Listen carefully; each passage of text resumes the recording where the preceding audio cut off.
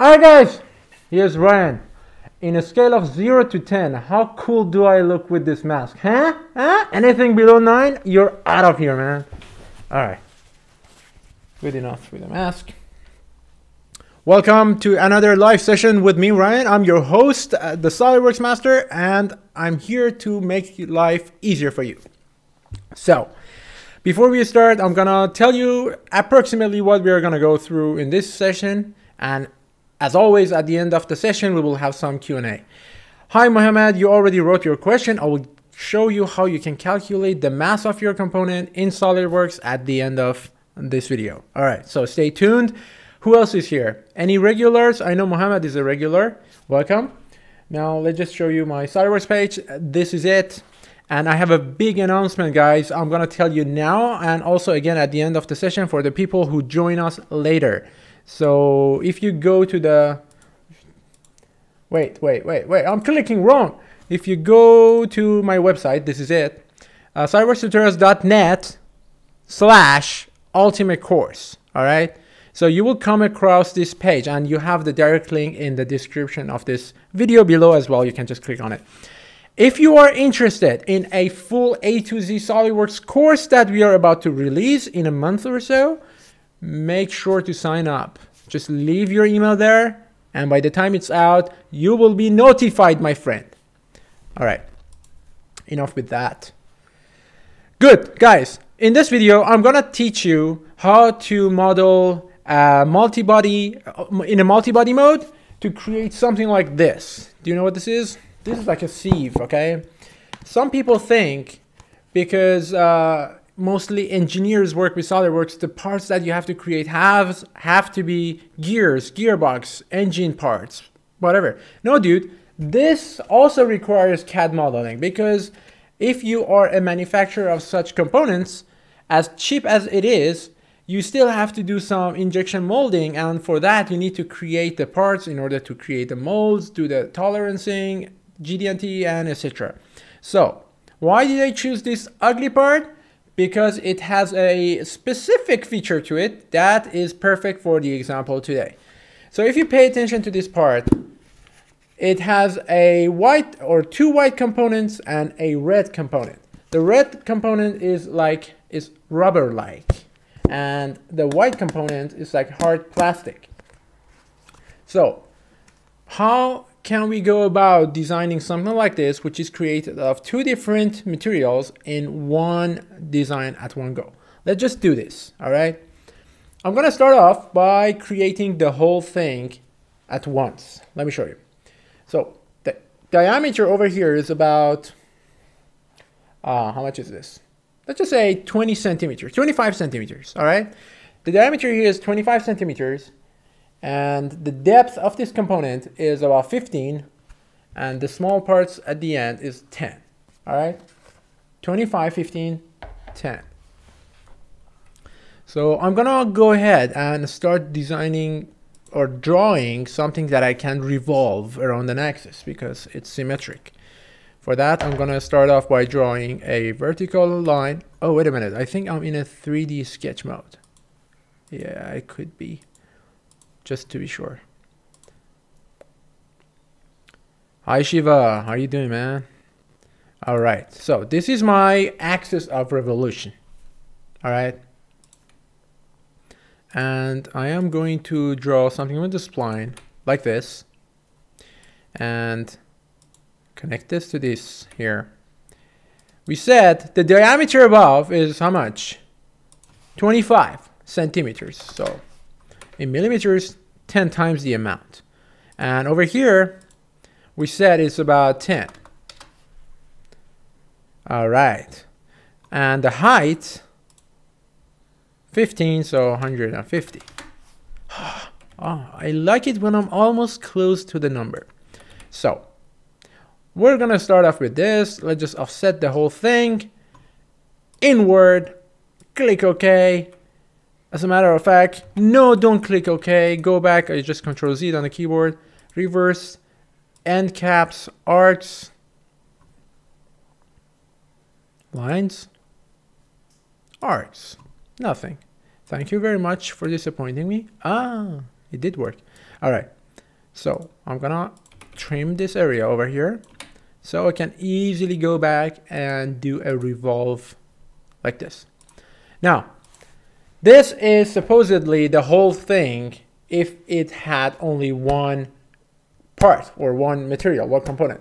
But we have one hard material in white, one rubber material in red, right? So let's look at it from this angle, and I'm gonna create a plane about here. This is going to be the hard white part on the bottom. So I'm gonna click OK, and another plane here. Look, to have the hard white part on the top, right click OK. Now we have two planes. Now easily you go to insert, you go to features, and you find split, which is the feature perfect to cut your part or split your part. So once I do that, I click the middle part and click OK.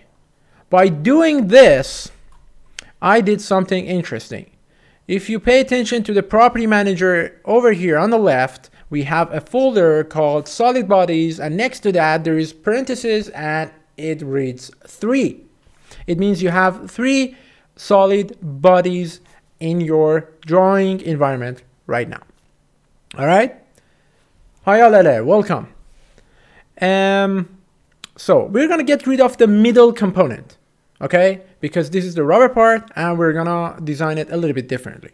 So by going here on this solid body folder, you can click on these components and realize that split 1 happens to be the part or the component in the middle. So I'm just gonna press delete on the keyboard easily, and boom, you get rid of it, okay? Now we have our two hard plastics. Now we're going to create the rubber one, all right? So I hate to see the planes after they have served their purpose, so we're gonna just hide them, all right? Anybody is going to object with that? Bring it on. So time to create the rubber one, and for that I'm gonna look at my component in the cross-sectional view. Why? Because it helps me to see the thickness of the wall and know exactly where the inner and the outer side of the rubber wall is going to be. So again, I'm gonna use this spline and place 2 points in the middle, so it will give me flexibility to just play around with this. Let's see if we can make these 2 tangential. No, but no worries. Ryan here to save the day. And we can make it a little bit more appealing to the eye. Depends who cares about the design of a sieve, but do you see that? Yes, you do. Yes, you do. We're gonna go create something similar to this, okay? So it goes down a little bit flat, then it turns inward. Then it goes like this. Then it goes like this. Da, da, da, da. Okay. We're gonna leave it at this point and use offset again, like that. That's fine, but we don't want to end the caps in this case. Okay, we don't.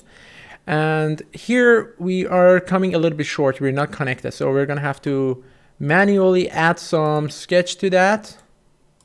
I would deliberately go inside the other component, leave it there. And I can maybe drag this one, no? Oh, it's fully defined. So we just manually extend this one as well. Go inside the other component, leave it there as well. And a center line to revolve it. Next is easy, but tricky. We go to revolved, and we see the preview of this rubber component that is supposedly going to be there. Before I click OK, or actually, let me click OK, even though I should not, to see what goes wrong. If I click OK, the whole thing will be connected, merged into one solid body. And if you pay attention here, you ruined the whole thing, man. You just created one solid body, which we did not want. So I'm gonna go back, click here, and edit the feature, and uncheck this merge result.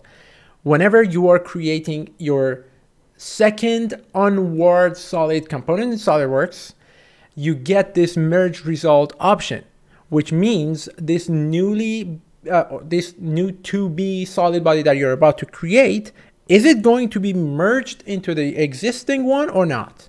All right, so we don't want them to be merged into one solid body. Therefore, we click OK, and even though they look this the color looks the same, they're not actually the same body. The proof for that is I can set my appearance to select bodies, select this one, change it to red, give me some Ferrari red, you know, and click OK. We can do it again. Go to here, change it to white. All right, so we just did something like this, okay?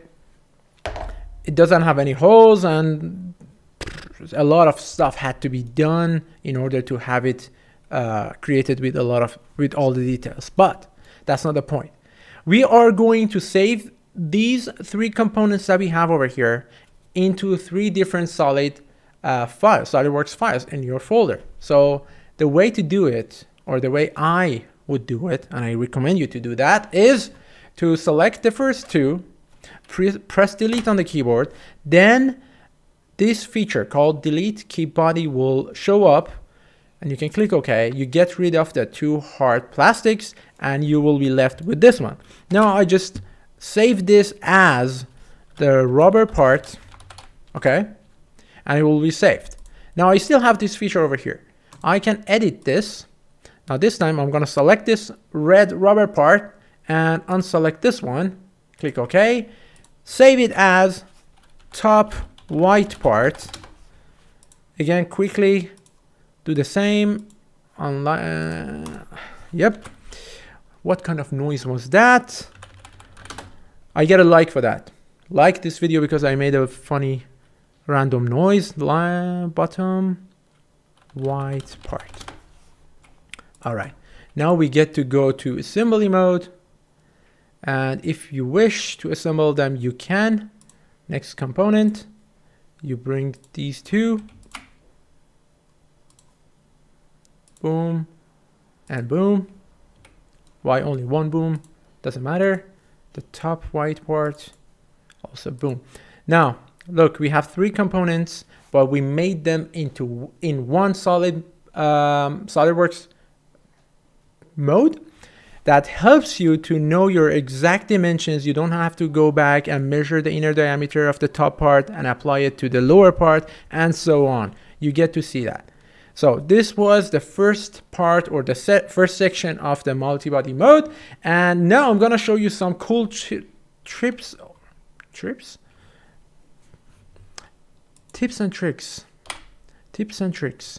So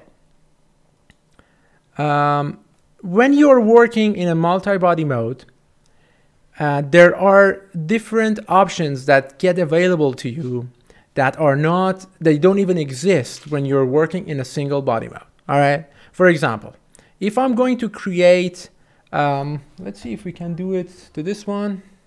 No, it does not apply to this part, but let's say I'm going to create some cuts only into this rubber part. All right. Not to the 2 white parts.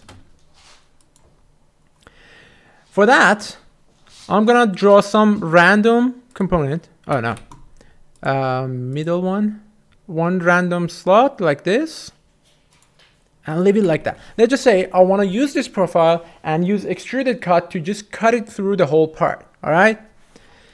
So I go to the features tab, go to extruded cut, and extend it all the way out. Now look. If I press OK, let's see what happens. All 3 components get a piece of that cut. We don't want this. What we want instead is that these 2 components on the top and the bottom stay untouched while the rubber part in the middle gets the cut. So for that, this feature scope is now added to your property manager, which was not there before. If you don't believe me, go try it for yourself. And it allows you to choose what bodies, what solid bodies or surface bodies, which we have not learned yet, is going to be affected by this feature. For this, we only take the rubber part, even though this sketch and the preview are going through the white top part and the white bottom part.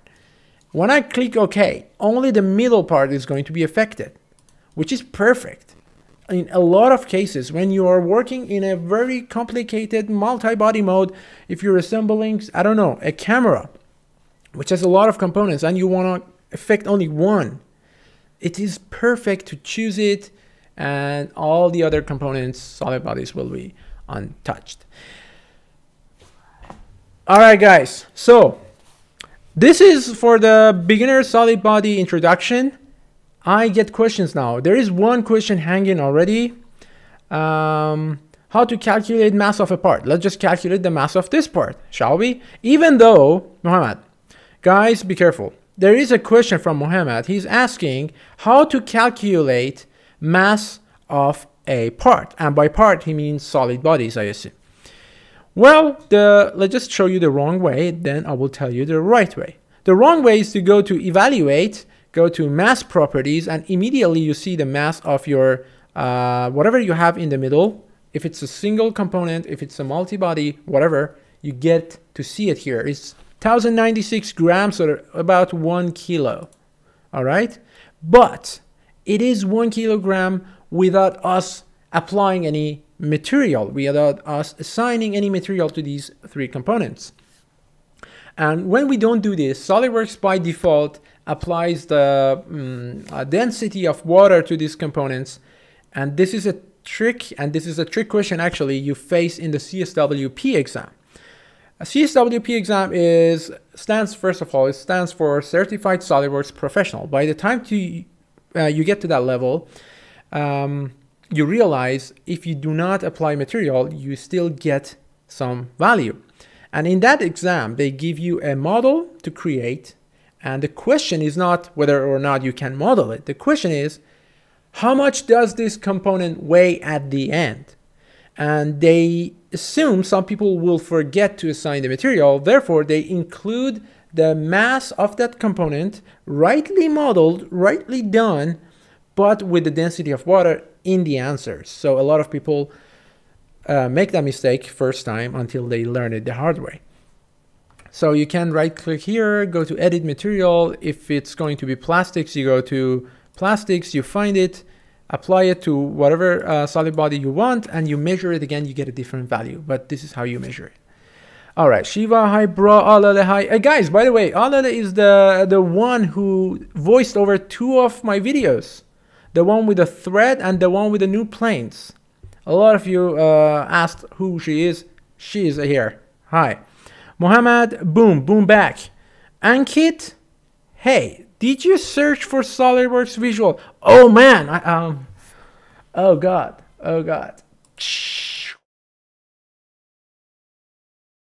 Sorry man, I'm really sorry. No, I did not. I completely forgot. I owe you that. Can I get back to you on this, or is it you got one over me, man? SolidWorks Visual. Let me tell you. I'm gonna have to remove this part from the video. Mohammed Fuad Ahmed says hi back.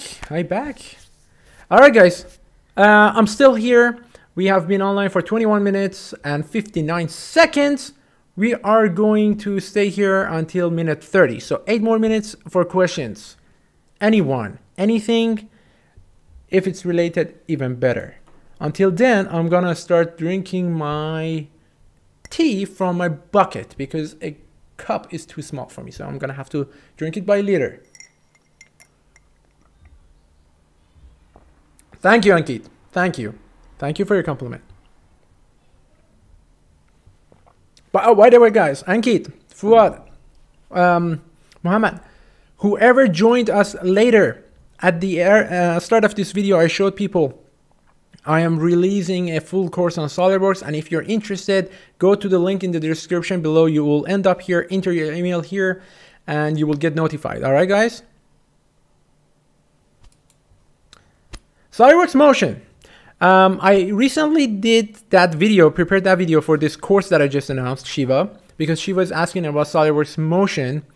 It's a very tricky one. It's a lot of times it's I have to prepare everything in advance and show you what could go wrong, because most of the time something goes wrong.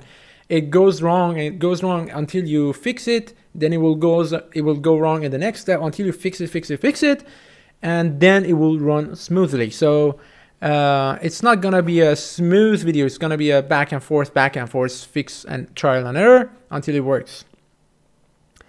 Okay, let me see. Gyms. Nice shades, bro. Mango Bite. I like the name, to be honest. Mango Bite. Flex command explained. Flex command. Did I not? No, I did not. Flex command, I can explain it in a video. Sure, why not? I do have a tutorial for it on the website, but I can explain to you. It usually has 4 sub features for stretch, bending, tapering, or twisting. But this is not the video for it. Gyms, I will definitely do that next time, or one of the next times. If I get more requests on that, definitely. Oh, Mango Bite, sorry. Mango, I said that. Ankit said, is it paid SolidWorks course? Yes, Ankit. It is a paid course because it has taken a long time to create. And at the beginning of the release, when we release it, it's going to be cheaper, but later on the price will go up because more material will be added to that. So in the beginning, it's best to buy it in the beginning when we release it. It's not going to be completely 100% of all the contents inside. You get less of the contents, but cheaper. But nevertheless, when we release new contents, it will be added to that, and you don't have to pay the rest. Mohammed said, okay. Mohammed Umar said, how to rendering without any software? Do you want to render with your eyes, dude? You need some software. You cannot render without any software. Or do you mean render in SolidWorks? In that case, that's 360, but without it, it's not possible. We can do one video for rendering. I'm not really big fan of rendering SolidWorks, but we can. Hi again, Lale. LOL Gaming. I'm not sure if you misspelled gaming on purpose or not, but that's not how you write gaming, dude. Can I run SolidWorks 2020 smoothly on i3 3rd generation processor, 8 GB RAM? Well, that's very specific. You can, if I had to take a guess, but let me tell you. First of all, whenever you run SolidWorks, you're gonna have to go into these settings here. Then when you go to display, where is the details? Display. Am I missing something? Detailing.